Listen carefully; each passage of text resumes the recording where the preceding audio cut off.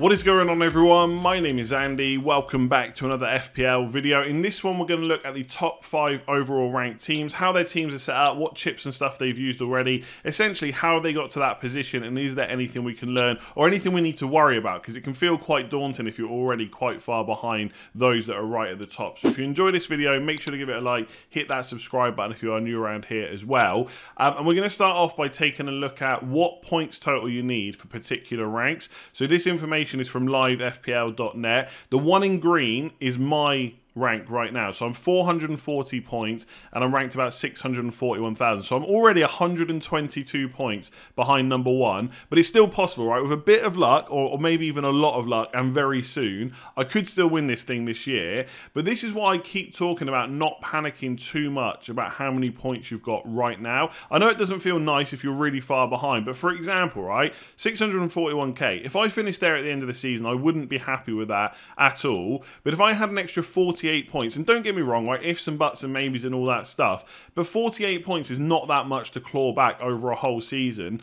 I'd be in the top 10,000. Now, obviously, later on in the season, when the points gaps get bigger, so, you know, 48 points might be the difference between 200k and 150k, then it's much harder to get up those up the ranks to those higher positions. But right now, I'm not really panicked at all, right? If I had another 25 points, I'd be in the top 100k, and that's really the difference from a couple of different captain choices, right? Going for Haaland a couple of times instead of Salah, or vice versa later on in the season, you know, using my free hit chip in the right place, getting a bit of luck in the doubles. These points can be clawed back easily, so I wouldn't panic too much, but it is already 122 points for me, so hopefully a little bit of luck between now and game week 16, and maybe I'll be in with a chance of winning this. If not, there's always next season. That's what you got to think about. In terms of the top 5 teams themselves, these are the current players that they own. Now, interestingly, when I was talking about my wildcard draft yesterday, someone said to me that Trippier was essential, and I basically replied, nobody is essential apart from Haaland, and that kind of ties in with what these top 5 teams have got. So 5 out of 5 of them have Haaland. Everyone else is a little bit split. One person's got Son, one person's got De Bruyne, or at least, sorry, De Bruyne and Son feature in at least one of the teams, because obviously they could be in the same person's team. Cancelo, another one who people are telling me you absolutely cannot leave out of your team right now. He's only owned by, or he's only in 3 of the 5 teams. Same for Trippier, same for Jesus and Harry Kane as well. So they are the most popular players that are featuring in those top 5 teams. And of course,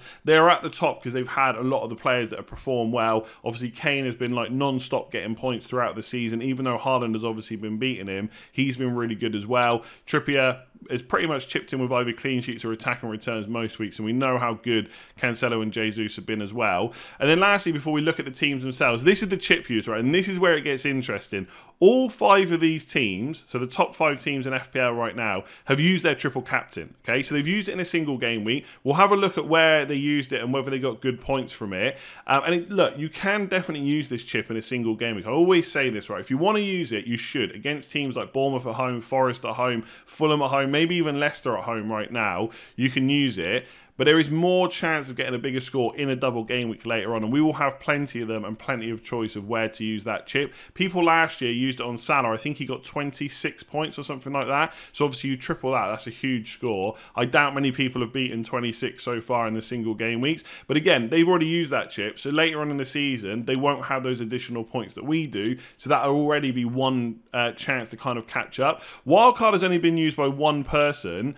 The other 4 have all used their free hit already. Now, that looks good right now because when we take a look at where they used it and how many points they got, they did hit big with it. So they've played it really nicely. But again, that is going to be a good opportunity later on in the season for other people to catch up. I'm sure I'm probably not going to catch these teams, right? But the ones that are like top 100, top 500, or whatever it might be, top 1,000, they've got absolutely a great chance if they haven't used these chips to catch up. So they've got ahead right now, and sometimes it's easier to play when you're ahead. You can play a bit safer. You don't need to take those risks, but there is going to be opportunity later on to catch up. And ultimately, the only thing that matters is that rank in game week 38. Yes, it's amazing to be in that number 1 position at any point in the season, but if you can't back it up and stay there at the end and you fall behind, it doesn't matter quite so much. So you definitely enjoy it while you're up there, but obviously you've got to stay ahead now. That's the tricky part. So this is currently the #1 overall ranked team in FPL, and you're going to love it, right? Because you've got idiots like me sat here saying, do you know what? I've got 2 premiums. I'm happy with that. 3 premiums is probably viable, but I won't go for it. This person, who cares? They've got 4 premium attackers. De Bruyne, Kane, Haaland, and Son.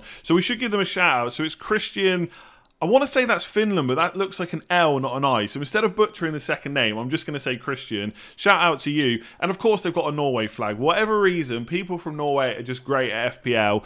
So fair play. 87 points. And they played the wild card this week. So this was the one team that played that instead of playing the free hit, which I think was the better decision. Now, you'll see the points total of those that played the free hit. They really did smash it this week. But I think later on, Christian will be in a better position than they are, and obviously ranked at #1. Now, the team they've chosen... In fact, before we look at the team, let's look at the Game Week history. So they were 1 millionth after Game Week 1, with a Game Week rank, obviously, of 1 million. And after that, they've absolutely smashed it. So they've gone straight to 54k, then 6,800, then in the top 1k, then 6th, 6th, and 1st. So had an absolutely...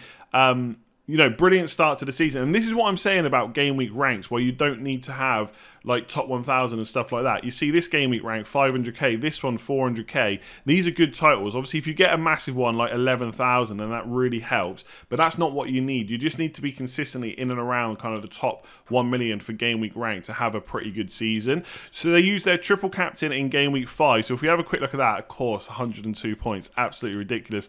On Haaland. So that was one of his hat-tricks against, the Nottingham Forest hat-trick. Fair play. I said that, I always say this on Deadline Stream. People always ask me about captains like this, and I never do it, and I never probably will, but if you're going to do it, they are the fixtures to do it. Someone like Haaland, maybe someone like Salah if he comes back into form, against Nottingham Forest, against Bournemouth, against Fulham at home. They are good fixtures, and obviously still smashed it. Had Zaha in, Martinelli, still had Salah. So still had Salah in the team, just went for Haaland captain, fair play. Cancelo, Trent and Perisic. So a pretty good team there. If we look at the current team though, this is the one that's going to now take them forward because they've used the wild card.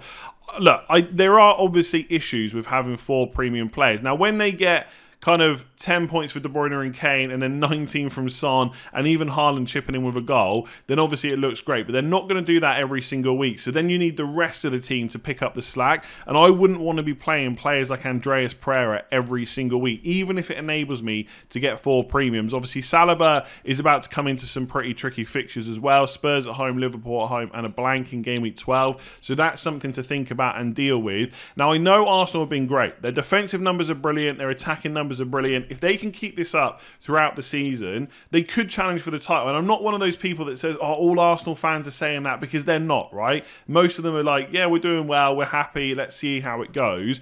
But they have got extremely good defensive and attacking numbers. If they can keep that up in the tougher fixtures, they will do really well. But that is still remains to be seen, because they played... You would argue only one game where they weren't the favourites, that's Man United, and they lost. And of course, if that Martinelli goal counts, then maybe they go on to win. But that is the game they've lost. So Spurs and Liverpool at home are much bigger challenges. And I'm not sure I would want an Arsenal defender. I don't think it's one to panic about. But when you've also got to play Nico Williams every week, and for some reason Tanganga's on the bench who doesn't even play, I guess because he's 3.9. So again, it's to enable that 4 premium. I'm just not sure that it's worth it. And also, having Tanganga as the 3.9 also blocks off a third Spurs player, which isn't ideal. I guess for most people, you're probably not going to go and get Perisic now because of minutes issues and stuff like that, but you have kind of blocked the option of doing that. So the bench is obviously as cheap as it gets to enable those 4 premiums. It looks good right now, but I think down the line that is going to be an issue, and you're going to have to start spending transfers to spread that money around. So if I was going to downgrade one of Kane, De Bruyne and Haaland, it probably would be Son, which sounds crazy after a hat-trick. Actually, do you know what? It would probably be De Bruyne because of the blank. I would maybe keep them up until Game Week 10. So give Salah the Arsenal away game, and give Son the Arsenal away game and the Brighton away game, and then give De Bruyne up till Southampton, and then look to get rid of him here. And I don't think you can really stretch the funds anymore to go to Salah. So it has to be a downgrade for De Bruyne to then look to swap maybe Saliba, Nico Williams, or even one of those bench options later on. So I know, who am I to give advice? I'm ranked 641k. I know someone always says that in the comments, but that is what I'll be thinking about. So fair play, 87 points on the wildcard. One quick thing, actually. At the start of the season, a lot of us said, look, we're going to be wildcarding early, and then who cares? We've got unlimited transfers at the World Cup. Maybe we should take some risks. And I definitely haven't done that. I've kind of played the same as I always would. And I'm not saying the thing to learn is to go crazy and hope you get to number one, because sometimes you could play like this and do absolutely terrible, right? The week where 2 or 3 of De Bruyne, Kane, Haaland and Son blank, this team's probably not going to do so well because it doesn't have the other players to pick up the slack. But this probably was the season to go a bit different, and some of us, especially me, have not done that. So maybe that's something to think about for the rest, not the rest of the season, but up until game week 16. Could we go a little bit different, knowing we got unlimited transfers? This team has definitely done that, and right now doing extremely well. So this is the current number 2 in the world, and this is where we get to players that have used their free hit chip but not used their wildcard yet. Now, I did make a big point in videos running up to game week 8 saying that I thought the wildcard was the better use, and I think just because some people have done really well, we shouldn't say that our decision was bad, or you can make a good decisions over and over. But if you have smashed it, like this person has, and this is Stefan, just to give them a shout out, 88 points. When you compare that to what I got, which was 50, 38 points is a huge swing. It's very unlikely that those of us that save the free hit for later will get a bigger point swing than that. Now, one thing to remember when you use your free hit later on, it's not just the points you gain in the actual game week you use it, it's what you get outside of that. So if there's a big blank game week that you can plan for, and there's a bunch of players that you don't really want in the build up to it, but you're happy to have them for that week, that can be an advantage because you can focus on other players. So don't be annoyed too much if you didn't use your free hit this week and it would have got you a lot of points. But if you did use it like this, absolutely fair play. 88 points is huge. Have both Kane and Son. This is where you need a little bit of luck. And when I say you need a bit of luck and this person's had luck, it's not to downplay what they've done.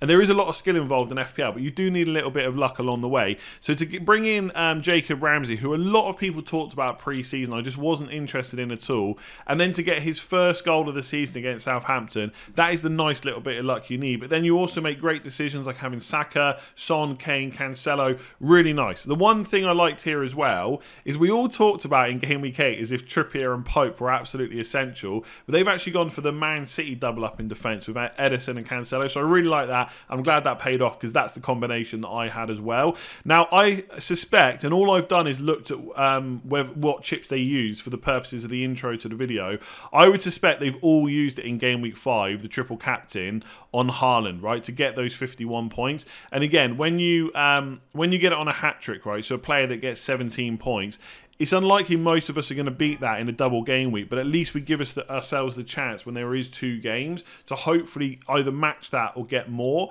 If you can use it in a single game week, like against Forest, Bournemouth, Fulham at home, maybe even Leicester at home right now, then fair enough. That is probably the best chance to get a big score. But as we've seen, even like Haaland against Wolves that had 10 men for a little while, you know, only came away with 1 goal. So I do prefer using it in a double game week, but it does look nice when it pays off like that. I think with most of these teams that have used the free hit, they probably now need to use the wild card, and that is why I didn't like using the free hit in game week 8, because you could have dealt with a lot of those problems with the wild card. So this is their team from game week 7. This is the one they now have going into game week 9 onwards. Bearing in mind that wild card has to be used, I don't see how much longer they're really going to wait to use it. Koulibaly, is he going to play every single week? Tanganga again is just in there because he's cheap. Mendy and Sarr as a goalkeeper combination is quite expensive, especially when Mendy is not guaranteed to be the goalkeeper for Chelsea after this week, right? We don't really know. Kepa played the last one, but Mendy was injured. We don't know who Potter is going to prefer. And if we remember back to the Brighton days, like when he first came in, at one point he just dropped Matt Ryan and said something like he needs a bit of a breather. And I don't think he played again for the club at all. Sanchez just had that number 1 spot. So I don't think it's a guarantee that either Mendy or Kepa is the number 1. Gross and Dunk have just got tricky fixtures now. Liverpool away and Spurs at home. After that, they're okay. But again, you've got to use this wildcard at some point. You've only got 1 free transfer now because of the free hit being used. Diaz and Liverpool are okay. Brighton at home, Arsenal away. Then Liverpool in game week 11, not ideal. But because of the fixtures afterwards, you can definitely carry Liverpool players through. And we know that Kane, Haaland, Mitrovic and Cancelo are decent. So I don't know if this team needs a wildcard straight away, but it's not going to last much longer. Again, Koulibaly might not even play. Dunk's got bad fixtures, so you've only really got Cancelo and Van Dijk. I would say the free hit got big points, The wild card could have got close. It could have also set them up for game week 9 onwards. And then obviously the free hit could have been used later on. So absolutely smashed it. Being number 2 is great, but I think the wildcard's probably getting played now. So I don't want to repeat myself too much, so we'll skip through things that are kind of basically the same. So again, this is the number 3 overall. Give them a shout out. Kiki maybe? I probably got that wrong. That's probably not how you pronounce it, so I apologise, but shout out to you. 83 points on the free hit this week. Did have the Pope and Trippier double up. Kane in there as captain with Son as well. So a lot of them had Son this week. Absolutely smashed it with the 19 points. What a week to bring him in after the seasons he's had so far. No goals, and all of a sudden he gets the hat-trick that you free hit him in. That's amazing. Obviously, Bernardo Silva in there as well. Similar game week history. So actually used the triple captain in game week 4, not 5, but I'm going to assume this was on Haaland for his hat-trick against Crystal Palace instead, and it was, right? So didn't go for Nottingham Forest, went for Crystal Palace at home, got the hat-trick, fair enough, had Luis Diaz that same week, and Trent Alexander-Arnold. So absolutely smashed it in game week 4 with 114 points. And if we look at their game week history, they were ranked 4.5 million after game week 1, then million after game week 2, and they just absolutely smashed it week after week after week. And again, the triple captain's being used, but again, smashed it, so that doesn't matter. The free hit's also been used. So again, we look at the game week 7 team, which team they're coming back to. Now, I wouldn't worry about the flag on Lloris. I think that is very much an international break injury. I'd be very surprised if he doesn't come back playing from kind of game week 9 onwards. The bench again is very, very cheap. So you got Brunt at 3.9, Bueno at 4 million for Wolves. I'm not even sure I knew he was a player in FPL, and Murphy. And basically the bench is worth nothing. So you're hoping that these players play every week. Mahrez is a bit of a minutes concern. Rashford is not necessarily going to be fit, but there's not a huge amount of other issues in this team. So this could be, with a couple of transfers, a team that could make it to game week 13 and then look to wildcard. People that are wildcarding this week, most of them are going to get Trent Alexander-Arnold. Some might get Salah instead. But having Kane and Haaland for a couple more weeks is not necessarily a big issue, especially when you can captain Kane in game week 11 against Everton at home when Liverpool and Man City play each other. It's not to say that Salah and Haaland won't be good options that week, but I think Kane is the best option. And Luis Diaz is obviously doing pretty well compared to Salah for a lot of a cheaper price right now. So if you're happy to captain Haaland most weeks anyway, then not having Salah until maybe game week 12 is probably a decent play, right? I don't think I will have him on my wildcard team. I'm almost certain of that. But I think waiting until game week 12 for that, I think it's West Ham at home, then Forest away, Leeds at home run. That's when you really need him. And that's when maybe you switch out Harry Kane. So use the free hit. Obviously, you've still got to use the wildcard at some point. But I don't think this team has too many issues. You could just take a hit, switch Mahrez and Rashford to 2 other players, keep Lloris because I think he'll play, and just try and hope that you get away with that bench for a few more weeks. The biggest issue I see with this team, you got Jesus, Martinelli, Mahrez, Haaland and Cancelo. That is 5 players that are going to blank in game week 12. I'm not sure there's enough transfers there to deal with that and then wildcard afterwards. So it's going to be a tricky decision. If you're going to wait until game week 13 to use the wildcard with this team, you need to start selling off those Man City and Arsenal players now. And Rashford probably would have to go as well if he's injured. So it depends how many hits you want to take. I think you could maybe get away with 2 transfers this week, and then in game weeks 10 and 11 start to offload those City and Arsenal players.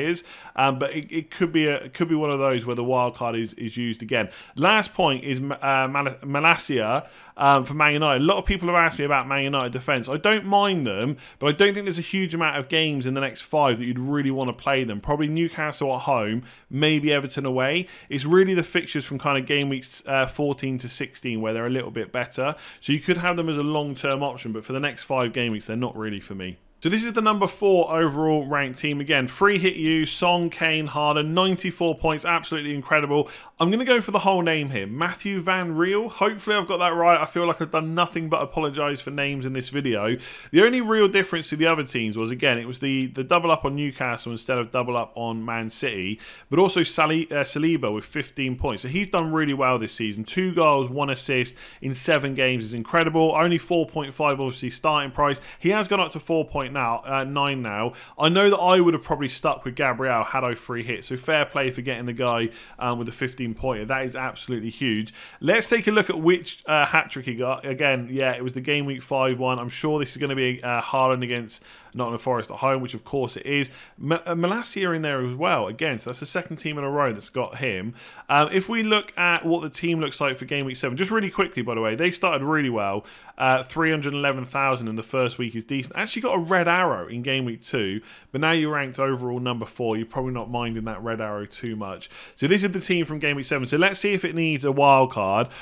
My initial instinct is not necessarily. I think Malacia, again, we've just spoken about, is okay in a couple of fixtures coming up, but not ideal. Sanchez has got 2 tough fixtures now, and obviously Ward on the bench you could play in a couple of them. So instead of playing Sanchez against, who is it, Liverpool away and Spurs at home, you could play Ward for Forest at home and Bournemouth away. I know Leicester have been really bad, but if they're going to get clean sheets, these are the type of games to do it in. I think, again, Luis Diaz and James is really good. I think James will definitely be on my wild card. Salah will be as well. So will Trent. So this team is actually really well set up, I would say, to a certain point for kind of game weeks 9 to 12 if you want a wild card in game week 13. Again, some of the advantages for 13 is getting triple Man City, which a lot of people will struggle with. Obviously having those Liverpool players in place as well, and getting any Arsenal players back that you want, because I think they have Southampton away and Nottingham Forest at home. So having like Martinelli and Saka or Martinelli and Jesus looks pretty good. Now you've got those 2 players already, but obviously they blank along with Haaland in game week 12, and you've got Zinchenko. So I think one of the issues with these teams is going to be the fact that they've got Rashford as well. So you can possibly deal with a couple of those Arsenal players and then wildcard them back in. But it's also having to use transfers on Rashford, and Gross hasn't got great fixtures. I suppose you could bring James in instead of Gross, Luis Diaz in instead of Rashford, and maybe just switch Zinchenko. And for a couple of weeks, that will be okay. Like on wildcard, I will not have Jesus. But I don't think you need to panic if you have to play him for the next couple of difficult fixtures for Arsenal. So this is definitely a team that could get through to game week 13 if they wanted to. If you happen to be watching this, any of these players in the top 5, let me know when you're looking to use your wildcard. I think this team can just about get away with it. You play Ward instead of Sanchez for a few games, then put Sanchez back in, maybe use a few transfers to get rid of your Arsenal players, and then wildcard them all back in with your triple Man City. So yeah, I think this team is probably the best so far that's set up to not use the wildcard in game week 9 if they don't want to. And then we've got the number 5 overall. So again, another free hit, 72 points this time. So not quite as good as everyone else that we've looked at so far. And this is Jonathan Hill. That is finally a name that I can definitely pronounce. I think the big difference was no Harry Kane in this team. And I think I saw at least one of the other teams had Saka instead of Jesus, so a few extra points there as well. Did have the Man City double up. The interesting pick here is really Mikalenko. I'm not sure that is someone I would have thought of. I just think on a free hit to target West Ham away, not necessarily ideal, but in this case it paid off, so very nice. I think with 72 points, this is like the other teams as well. I still think wildcard was probably the better play, but at least you absolutely smashed it. With this one, you could have definitely wildcarded and got close to this score and then probably made up more points later on. So again, no panic at all, right? You're number 5 overall. You don't need to listen to what an idiot like me says, but I think this is the one where I'd be the most disappointed with the score versus what I could have got with possibly using the wildcard. Not everybody smashed it on wildcard, I get that, but a lot of people kind of got 60 plus, which is very close to this score. Again, game week 5 triple captain, no doubt on Haaland, absolutely smashed it with 93 points. And interestingly, they've been number 5 for 3 game weeks now, so they've got that nice grey arrow, so no green, no red, you just stayed in the same place, and they've been in the top millions since the start, and obviously very quickly climbed, as most of these players would have. Let's look at that game week 17 just to see if they need a wild card. So again, they've got Salah and Trent in there, so they're great picks from game week 9 onwards, in my opinion. You got the triple up on Arsenal. I think with Odegaard, he's probably going to be fine after the international break, so keep an eye on that. Rashford might be as well. I should say that. I know I've been talking about as if you have to get rid of him, but if he's fit, he's perfectly okay to play for the next few game weeks as well. So no major issues here. I think Edison is okay for a few more weeks. You've got Ward. So Edison in game week 12 blanks. You could play Ward against Leeds at home if you wanted to. So you could play Edison for the next 3, then play Ward, and then wildcard in game week 13. You've got Haaland to deal with, but you could bench him if you wanted to in game week 12. If you were happy to lose the money, you could sell him to Kane in game week 11, then wildcard him back in game week 13. And I think that is something really worth considering if you're one of those people that's looking to get through to game week 13 before wildcarding. I know you're going to lose a little bit of money on Haaland, but to get that Kane captain in, when most people are just going to bench Haaland in game week 12 and play him against Liverpool away in game week 11, and don't get me wrong, he could get a really good score that week, but it is likely to be a tough fixture. That could be a really nice play. You get Kane in for 11, then you wildcard in game week 13 and just get Haaland back. And you don't have too much else to deal with. Trent, James and Trippier is a perfectly good defence. I think, and then look, again, Jesus, Martinelli and Odegaard, it's not great having a triple up for these games, and you have to deal with them by game week 12. But if Rashford is fit or Odegaard is fit, you could just use a transfer on whichever one you want and just play the other one. So you're not really in that much of a bad position. Again, I don't think you need to go necessarily out of your way to have to use it in game week 13. But this team has the option, and it's probably the best setup to use it then, right? So again, you choose a couple of transfers next couple of weeks to get rid of Rashford and Odegaard, and then look to bring in a couple of other players for a few weeks, maybe a few punts, Sinister or someone like that you could go for, and then look to wildcard in game week 13. So I quite like the way this team is set up. I'd just be not disappointed, right, because you're number 5 overall and you got 72 points, but I think the wildcard would have been the better play in game week 8. But then I said that before, and these guys have smashed it, so who cares, right? So fair play. That is the 5 top-ranked teams in FPL. Hopefully you enjoyed that video, something a little bit different. If you did, make sure to give it a like, hit that subscribe button if you're new around here, and I'll catch you again tomorrow.